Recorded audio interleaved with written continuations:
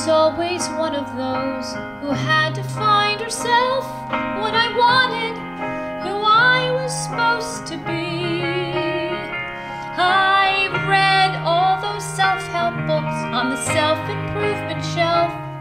Some were good, but still I felt so empty. Couldn't tell you what it was that I was looking for. I could dissect it all and get back to you later, but I needed each experience to bring me to my knees before the feet of my Creator. Then the most amazing thing happened. I forgot myself in Him. And one day, while I was walking, I realized suddenly,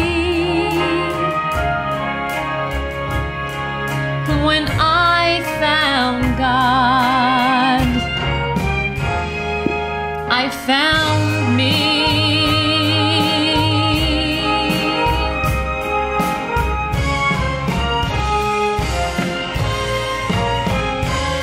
Yes, the most amazing thing happened. I forgot myself in Him.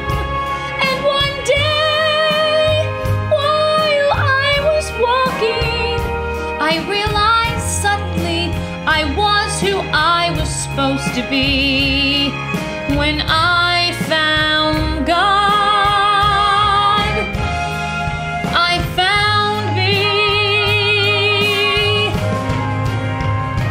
Yes, the world has exciting adventures and beautiful things to offer you. If you want them, you can get them.